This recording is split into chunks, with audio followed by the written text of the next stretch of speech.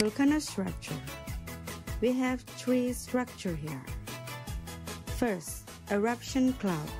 An eruption column is a cloud of superheated ash and tephra suspended in gas emitted during an explosive volcanic eruption.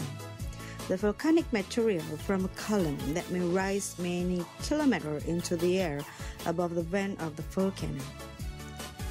The second is volcano crater. A volcano crater is the circular depression around a volcanic vent. This is where the lava, ash, and rock erupt out of a volcano. In most situations, the volcano crater is also located at the top of the volcano. Think of a classic cone-shaped volcano with a steep side and a slightly flattened top. The third is volcanic vent.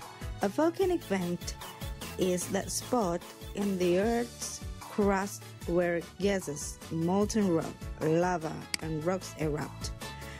The shape of the volcanic vent can sometimes define whether the volcano is explosive or not. A fissure vent can be a few meters wide and many kilometers long.